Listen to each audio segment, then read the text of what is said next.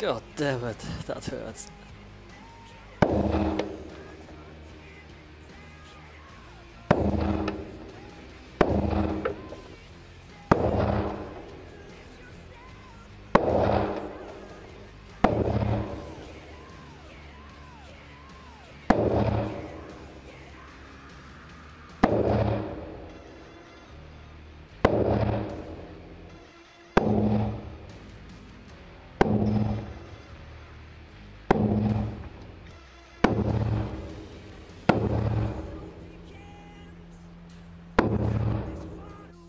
This will be a fast and easy disassembling of the bolt from the bolt carrier. Take a tip of a bullet or anything else, whatever you can fit into the retaining pin to separate the lower from the upper. By the way, remove the magazine first.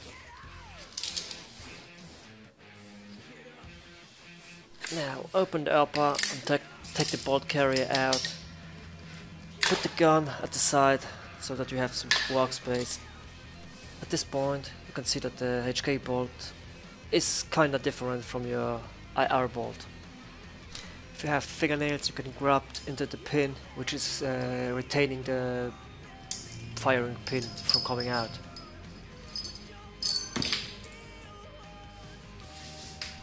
Oops. Put back the spring into your firing pin so that you can't lose it.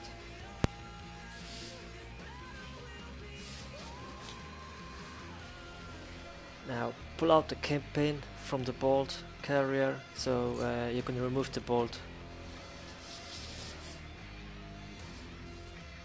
Now that the bolt is free from everything, yeah, by the way, this bolt has I think 7, maybe 8,000 rounds through. But it still is almost like new. There's not a lot of damage, nothing. To separate the extractor from the bolt, you have to push the pin out. The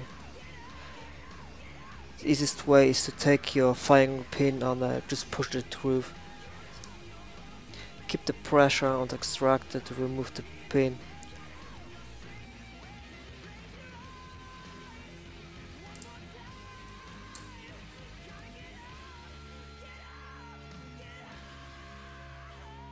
Now that the extractor is loose from the bolt, you have to pay attention to the small spring inside it. Don't lose it, because it's really small.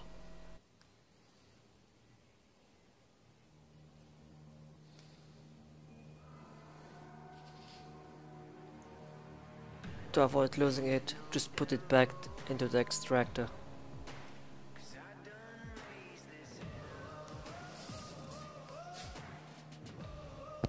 Welcome back to the reassembly of the bolt carrier. So first take your extractor with the spring and the bolt, which you have to turn 180 degrees and match them together. Keep the pressure at the extractor so you can take the retaining pin and push it through. If it's too hard, take your firing pin and push it with the flat side. It helps a lot.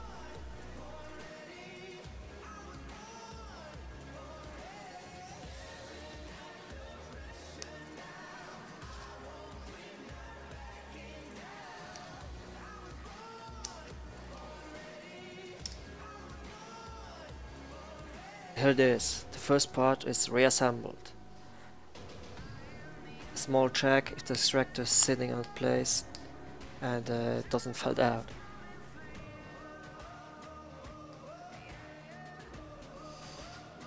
Take a bolt carrier and a bolt which you have to insert back into the carrier. You have to pay attention to the ejector side. It's always the right side from the bolt. Take the key pin and put it back in the bolt.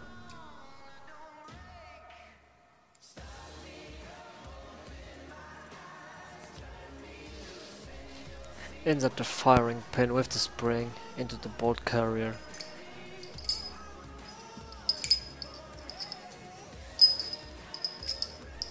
align the cape pin for the firing pin to pass through. Raise the lever up so that the firing pin can pass through. Keep the pressure at the firing pin so you can insert the rotating pin in. Small track and ready to go.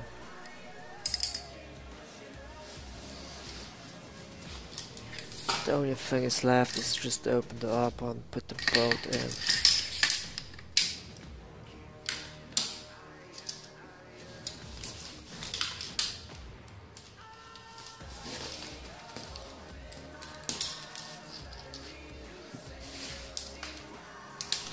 Rack a few times and you're ready to go.